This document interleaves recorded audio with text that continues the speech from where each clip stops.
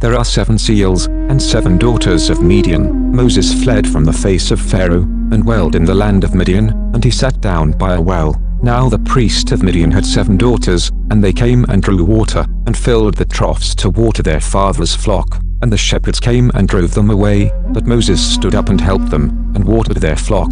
7 cities and their people drank from the well of truth. God looked upon the children of Israel, and God had respect unto them. On the opening of the 7th seal, there will be silence in heaven about the space of half an hour.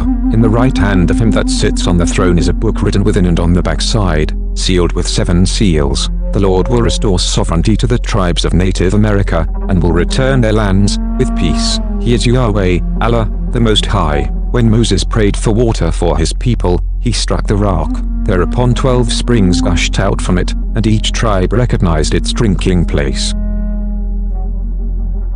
This is April Schulthies, using the computer to generate this message. This is Rome, and they decided to put me down. My dogs were poisoned, 2 of my brothers and a niece are dead. There is a secret out there that they don't want you to know. Hypnosis is being used against you daily, and a hypnotist can control you. They only need to grab a hold of you, and now they control you from a distance. They can even hold conversations with you on the astral plane, which some people call the realm of thought, or the spirit realm. The well-known Science of the Mind author Joseph Murphy calls it the subconscious mind. Stay away from astral plane conversations. God does not talk to you. He talked with Moses, and gave Moses his law. God does not have conversations with you all day. That's a human, pretending to be a deity, on the astral plane, but it's really a human, who can, and will, hurt you, who is evil enough to pretend to be God. These people are into genocide, and they are the same people who practice genocide against Jews,